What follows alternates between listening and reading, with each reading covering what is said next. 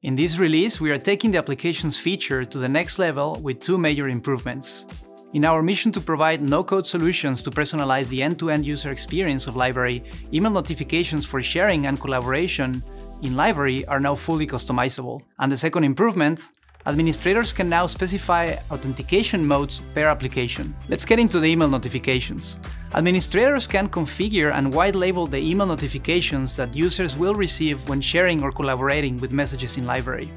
This further enables you to provide controlled and configured user experiences to one or more groups of users or tenants without the need to write code. With the application editor, go to the Email Notifications tab and click on Configure Email Content. Here, you can customize various elements of the email, from the subject and body of the email, using macros to dynamically reference usernames and the content being shared, to the logo, image, and colors. If you're embedding Dossier in your own web application, you can configure the action buttons so that they link back to your host portal, and using Library's Embedding SDK, you can easily integrate Library in your application to display the content or bookmark that was shared, completing the overall workflow. For mobile, the action button can be configured to point your own mobile application if you're using our mobile SDK. In this example, the user has been shared important insights in a dossier. Note that the notification email is now fully branded. When clicking, the user is taken to your web application displaying the embedded dossier and directly to insights they are intended to see. Now, shifting focus to the second enhancement. Administrators can now select default authentication methods available to business users. This is extremely powerful since applications allow you to provide different URL entry points to different experiences of Library. That means you can direct different groups of users, might be departments or tenants, to different login experiences, all within the same environment, keeping the data locked down.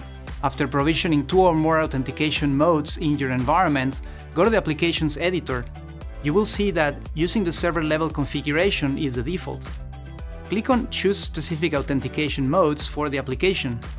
In this example, let's select Standard and OIDC for single sign-on, and make OIDC to be the default.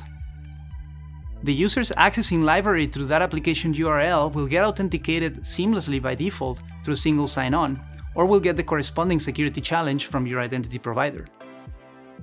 I can then create another application. Here, I want to have LDAP as default, but I also want to allow other users to log in through identity provider using SAML. In this case, the application will display the login screen to accept LDAP credentials, but will also allow users to click and log in using single sign-on. You can create as many applications as required, each providing different ways to authenticate, and you can do so using Workstation or through REST APIs. These two application features work in Library Web, including embedding scenarios, and of course in mobile. To learn more about what's new for application, go to www.microstrategy.com, and if you're embedding, make sure to check out our Embedding SDK documentation.